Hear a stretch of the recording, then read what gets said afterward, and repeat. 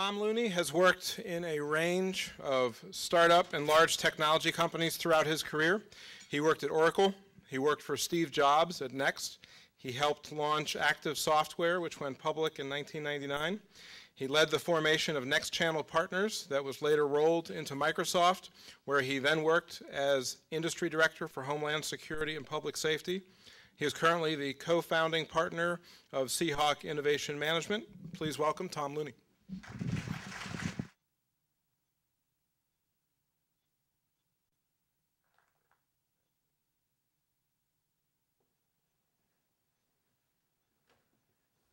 Good morning, everyone. It's great to see you. It's such a nice crowd.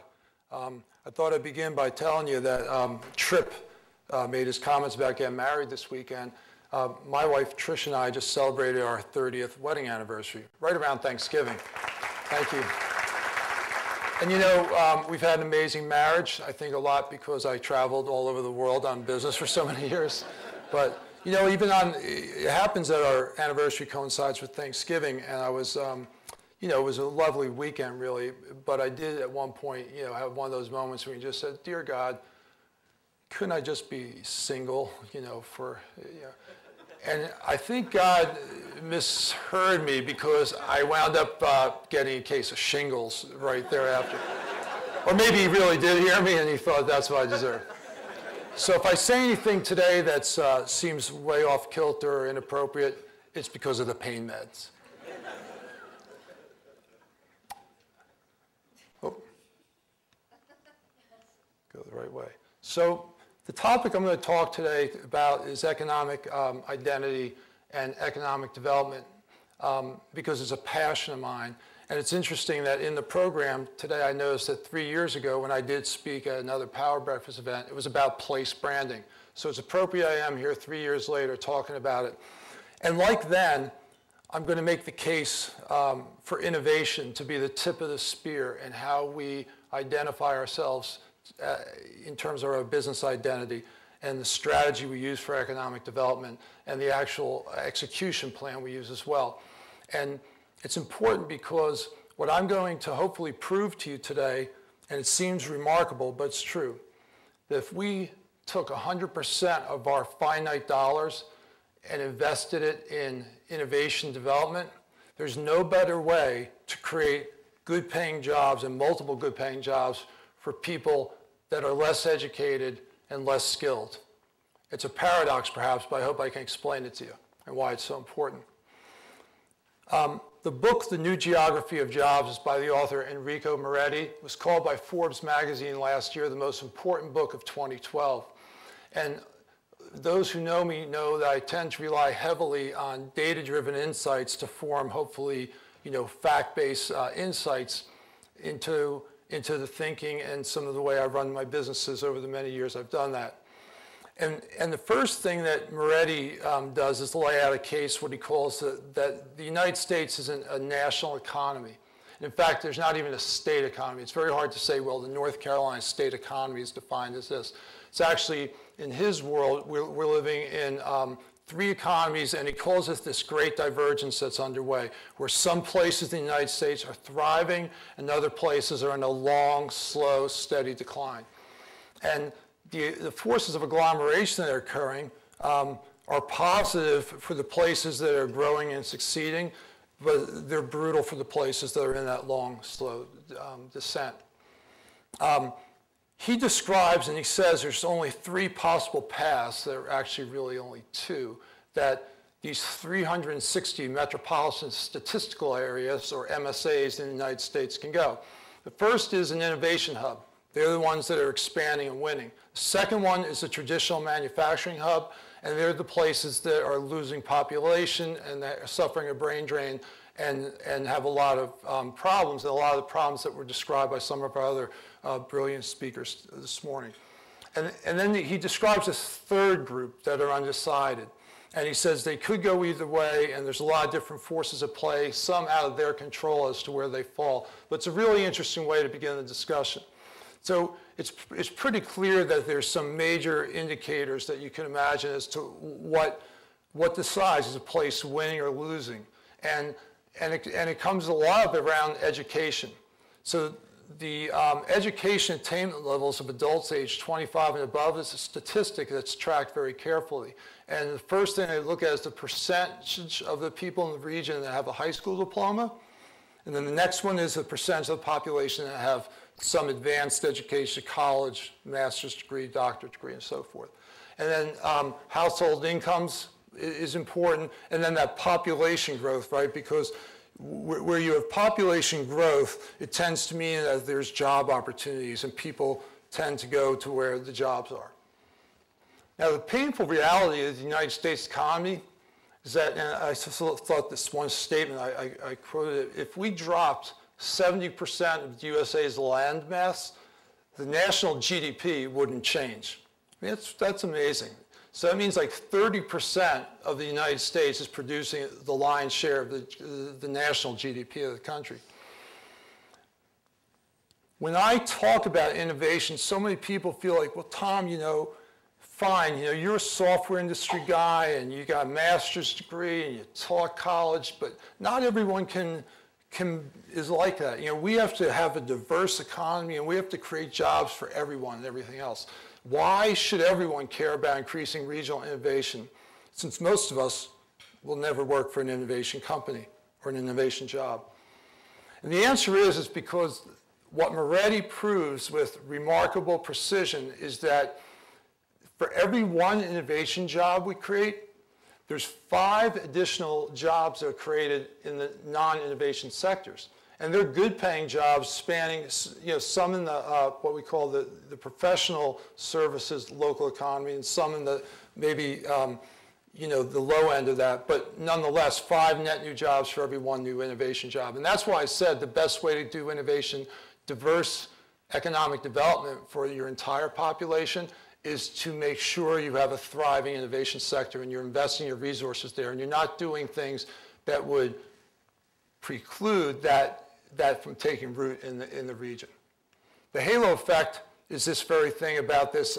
It drives jobs for everyone in the region. For years, economic development properly invested in manufacturing jobs because they had a 1.6 multiplier effect, and that was the most efficient, best way to get returns on investment in economic development. Like we heard about education, you can't use a 20th century model in the 21st century and expect to be successful. By the way, not to make things complicated, but it turns out that advanced manufacturing is part of an innovation hub economy.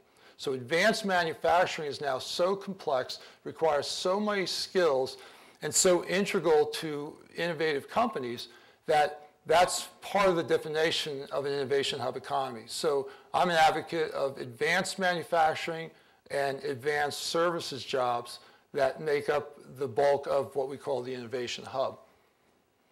Now, the important thing about this innovation hub model and everything I'm talking about is to make sure we understand the difference between traded sector versus non-traded sector. So let me spend a couple minutes on that. It's really important. Most of us here today, most of us work and we compete in the local economy or the non-traded sector. From land developers and real estate agents to waiters and yoga instructors, that's the non-traded local economy. Now let me say, some of the greatest entrepreneurs I've ever met serve the non-traded sector. So this isn't about, well, you're saying we're not entrepreneurial, nor are we saying you're not educated.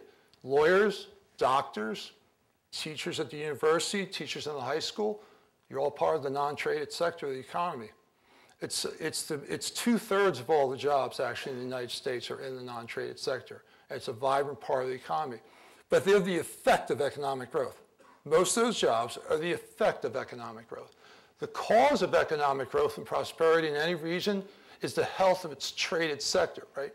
So if you're going to want to create jobs for everybody, you want to have a robust traded sector, and exported services and manufactured goods are where you do that. These are the businesses that export out to other states and to other countries around the world. Now, a quick word about services jobs, because again, sometimes in economic development, when we use 20th century paradigms to describe the 21st century reality, there's a disconnect.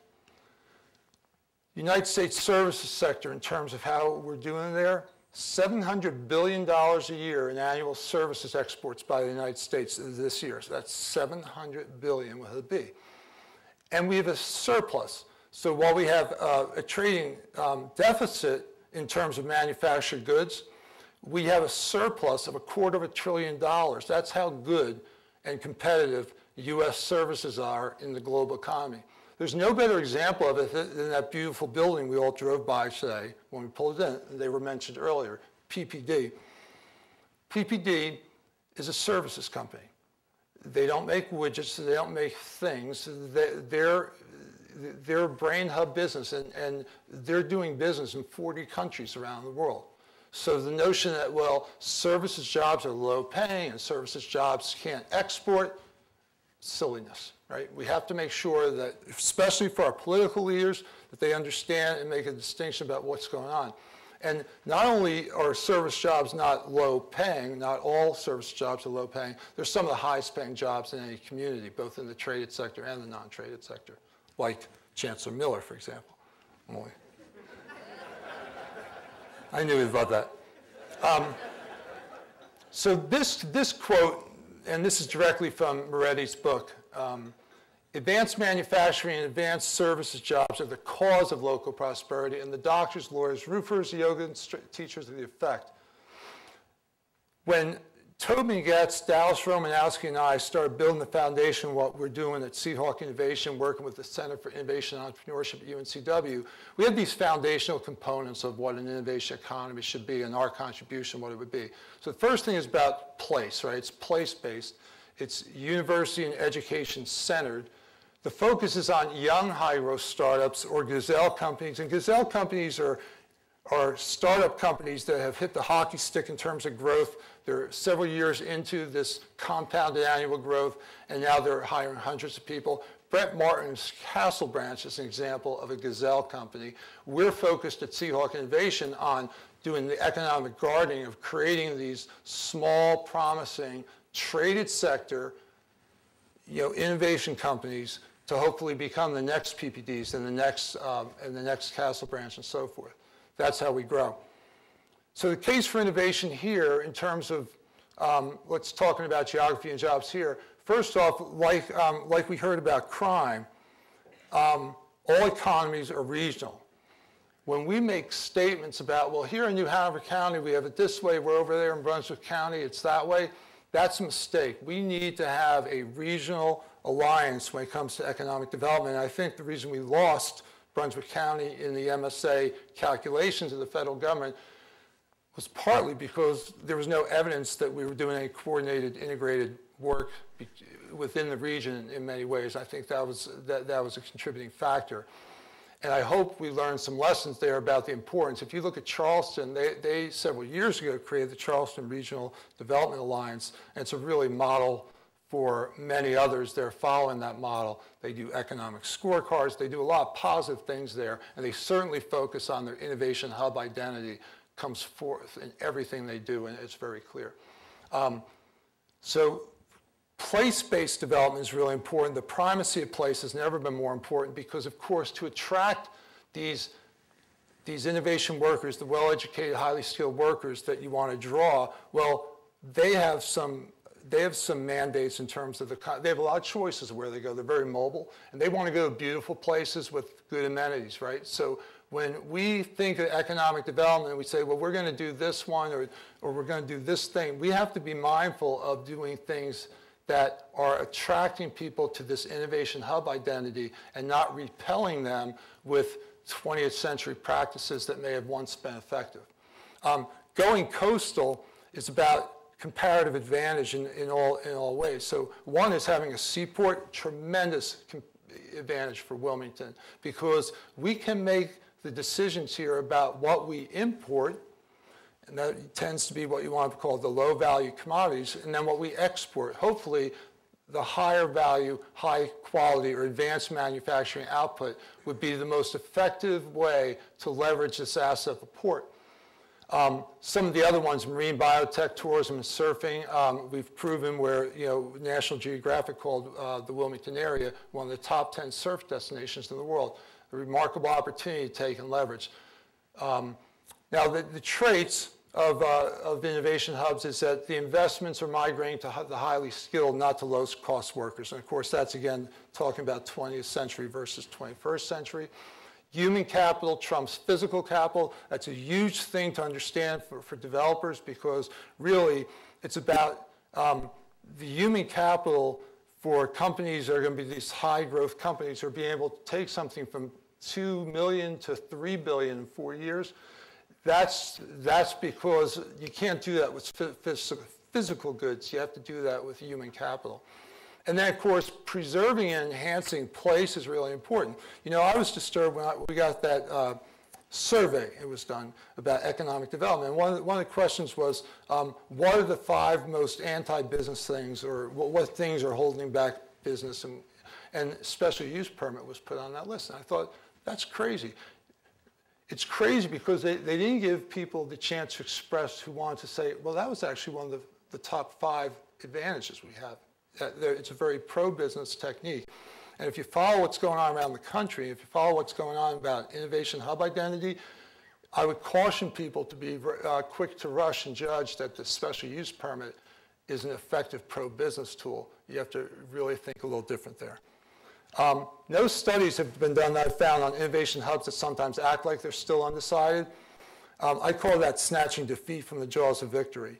And sometimes, you know, Wilmington has done so many good things. We take 2 steps forward, but we do take a step back. And this issue about our brand and our identity and what we should be from an economic development standpoint, identity, man, we really got to get that down. We have to really make some smart decisions there. We have seen scenarios in recent years where just, you know, things that are just almost incredible.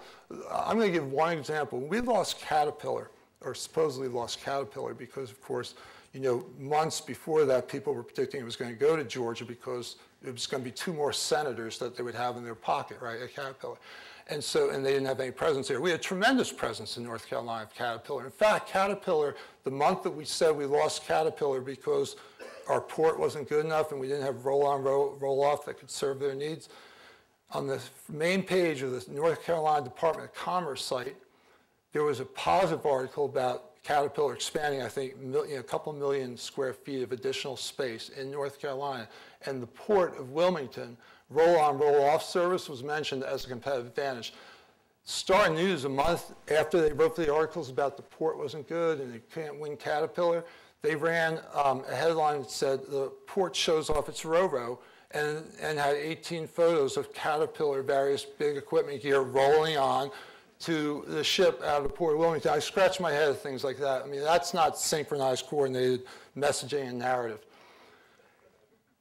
A success story is how I want to wrap up. And we have millions of success stories. And by the way, I think Wilmington Business Development has done a very good job. You know, if you look at their recent wins of the deals they've done it with innovation hub companies.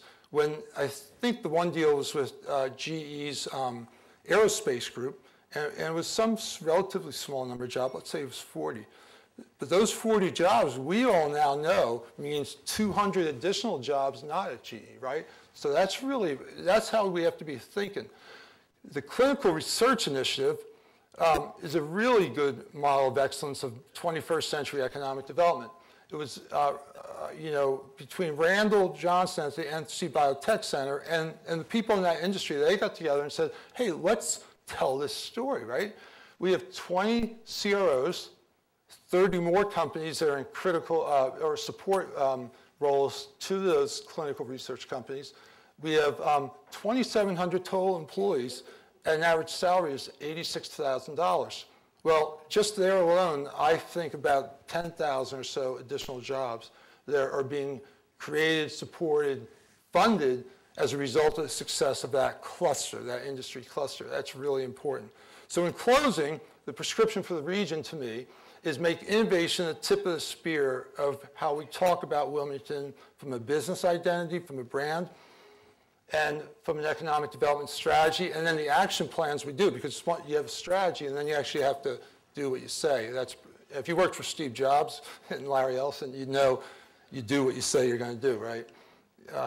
And then the economic development focus should be on high-value services, because services are good, advanced manufacturing, And just this whole notion of taking high road policies versus the low road policies, because the high road development policies are the things that are going to help all of us continue to help this community grow and be the place we all know it has the potential of being.